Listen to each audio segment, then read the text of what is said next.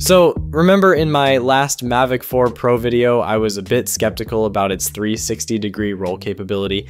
Turns out, I stand corrected. A recent drone video shared by Drone on X really showcases the Mavic 4 Pro's ability to roll a full 360 degrees. That's a significant improvement over the Mavic 3 Pro's gimbal, which, while solid, had its limitations in roll. It also hints at a much more robust gimbal design and stabilization system. You need serious engineering to make that smooth, especially when paired with high-resolution capture and cinematic frame rates.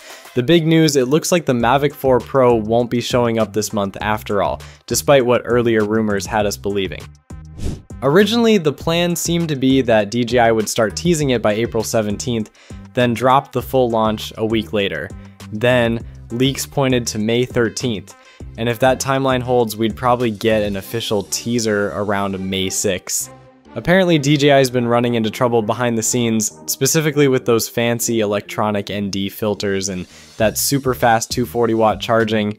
Word is, both features have been acting up in testing, bad enough that DJI might end up pulling them from the final version altogether. Of course, none of this is confirmed yet, it's all still in the rumor zone. But if true, it could explain the extra delay. According to the latest leaks, the Mavic 4 Pro might ditch Apple ProRes support, which is a pretty big shift from what we saw in the previous model. Instead, it looks like DJI is leaning toward a high-end alternative like XAVC-I with 422 color sampling and a high-profile bitrate. Now, for those who love ProRes for its smooth editing workflow and compatibility with Pro software, this might be a letdown.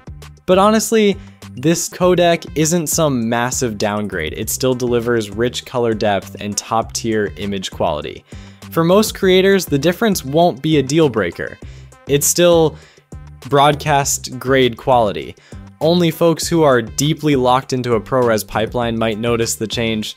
It feels less like a step down and more like a pivot, one that could actually streamline things for a wider range of users. So what do you think about these updates? Is the switch to XAVC-I 422 a deal breaker for you?